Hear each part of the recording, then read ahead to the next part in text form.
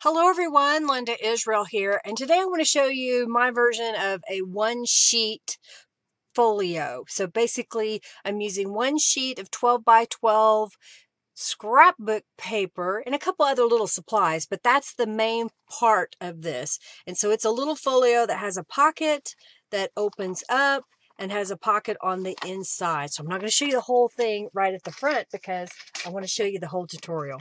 So I've got a piece of 12 by 12 scrapbook paper. And the first thing that I did was I determined how big I wanted this to be.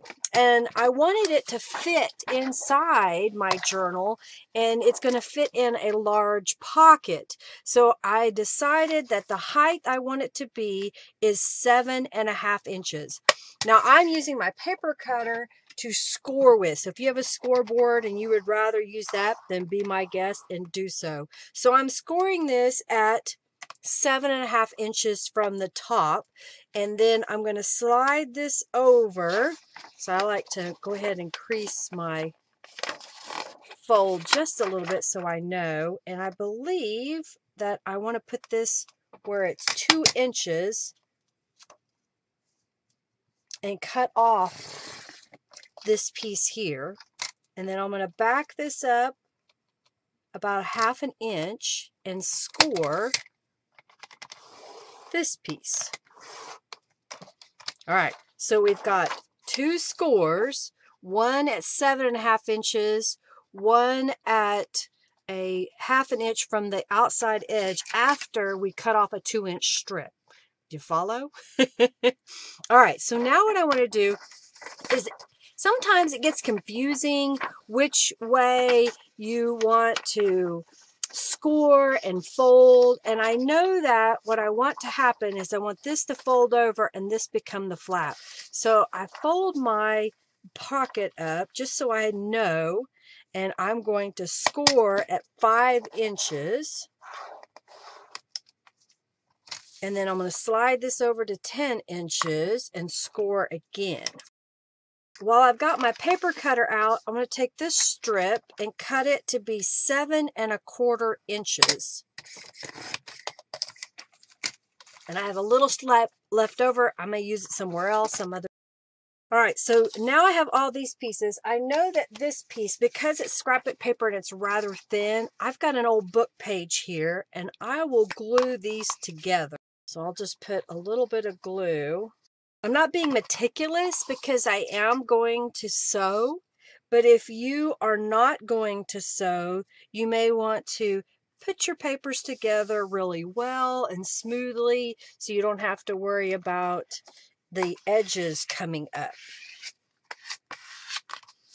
I'll cut these apart, so it just makes it a little bit thicker by using a book page in the back of it. So I've glued these 2 pieces together, and I'll flip this over, and this little piece I want to fold to the inside, and that gives the inside of this pocket of the folio a little bit of strength. So I'm just going to glue it in place. Now I'm going to go to all of the folds that creases that I made. So this will be 5 inches here, and then this should fold over. So now you can see the beginnings of the folio. I will go ahead and go around the outside edges with some Distress Ink walnut stain. I don't usually do the insides. If you like that look, you can, most certainly. I do plan to do some decorating on the inside, so I'm just slightly adding a little bit to that. All right, so this piece is going to be a pocket on the front, and I want to add a little embellishment. So I've got a piece of fabric here, so probably about that long. And I've got a word from Norella. These are some French sayings that she offers in her shop. So I'll grab a little bit of glue here and add it to the corner here, this little fabric. And then I want to glue this to where I have a little bit of a gap all the way around. And what I'm going to do next is go to the sewing machine and sew. I will sew around this outside edge and then around the same. I will also sew across here then I will close it and sew around this outside edge. I have a standard sewing machine, standard needle, standard thread. I do recommend that you always use new thread, not old thread that's been around forever in grandma's sewing drawer, because it has a tendency to break whenever it's under the tension in the sewing machine. I've got mine set on a zigzag stitch, and this is just the default, which I believe is 3.5 by 1.4 on stitch width and length. And I, again, just sew. So I don't really worry about what I'm putting under my needle. I would recommend that if you're gluing something, then sewing it, that you let the glue dry completely, or only put glue where you know you're not going to sew. I'm going to go ahead and get a start around this outside edge. When I get to the end of a piece that I want to go all the way around, I leave the needle down onto the right side if I'm doing a zigzag stitch, so then I can swing this around with the needle down and start stitching again. That piece is ready. Now I'll do the foundation. What I like to do is put just a dot, not a lot, just a little bit of a dot of glue. I don't want a lot because I don't want it to gum up my sewing machine. And then I will press this in place. Give it just a moment to adhere. And then I'll start sewing on the outside. So these pieces have been sewn. In case you were wondering where I got the scrapbook paper, I was gifted this a long time ago.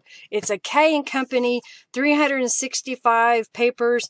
Best of K & Company. It's really old. I've had it for a while now. And my goal this year is to try to use up as many scrapbook papers as I can. So I'm trying to find little tutorials and techniques that I can use up some of that scrapbook paper to use with my junk journals. All right, so now what I'm going to do is fold this over and fold this back. Make sure it's all working. I have a scrap from a book page. This is from an old Bible, and I don't know, I just like the way it looked to have a little bit of some interest on the inside. So here's some junk, my book page. And I'm just putting a little bit of glue down. It really serves no purpose other than to be decorative. So I'm just sliding that under the pocket and placing it just below the stitches there. And then I've got a few rubber stamps from Beeline Designs. I have the, what is this one? Bird nest and egg cube. So it has all these different stamps in with it, and we're going to use most of these, if not all of them, that I have laid out here. So I'm going to start with the bird nest. I'm going to use my walnut stain because I just wanted it to be in the background, and we'll stamp this one here. And then I've got the bird, which is the, let me turn this over, Warbler, W-A-R-B-L-E-R. I have a whole section of bird stamps on my website. All right, this one I want to stamp right about here. I've got one of the eggs, so we'll stamp it, oh, up here. I've got a feather stamp from that same set. We'll stamp it, let's put it right here. And let's put one right about here.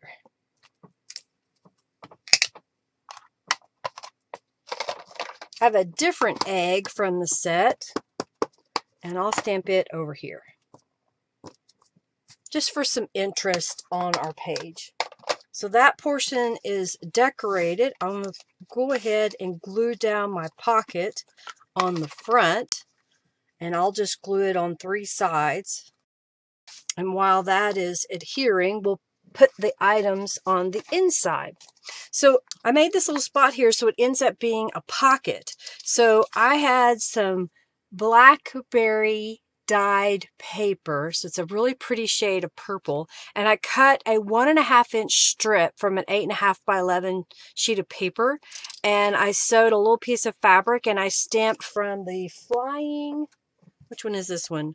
No, silhouette cube. So it has all these 4 different little birdies on there. And I thought that would be cute right in here.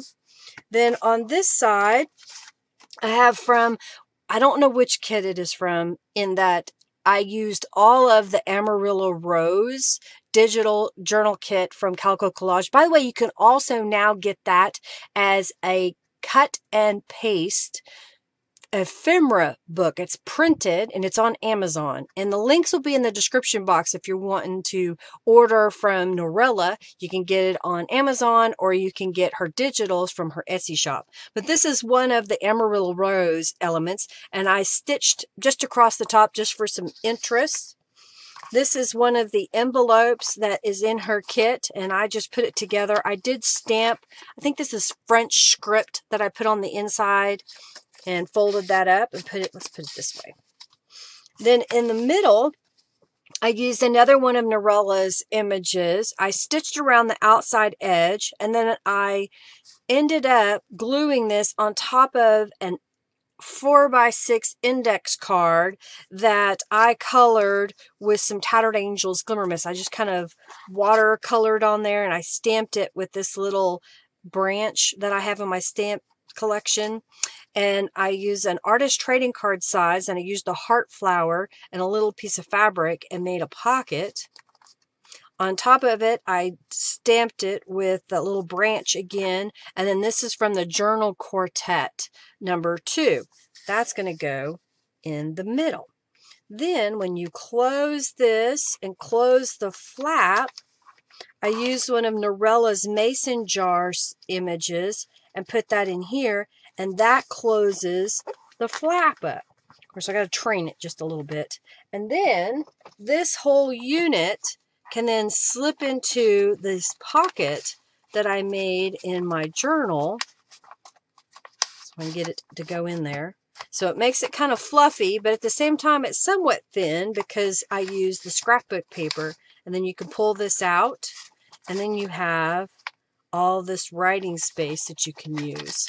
Well, I hope you'd enjoyed seeing my take on a one sheet folio. If you did, please give this video a thumbs up. Share it with your friends. Use the description box below to get links to the products that I used today, as well as my Facebook groups. And let's see, what else? Follow me on Instagram and Twitter and on my website. Hey, if you didn't join my newsletter, do go over to my website and log in there and create or click the button to join my newsletter. What else? Thank you so much for watching. Again, thumbs up and subscribe. Y'all have a great day. I'll see you live on Mondays at 3:45 p.m. Central Standard Time. Bye, everybody.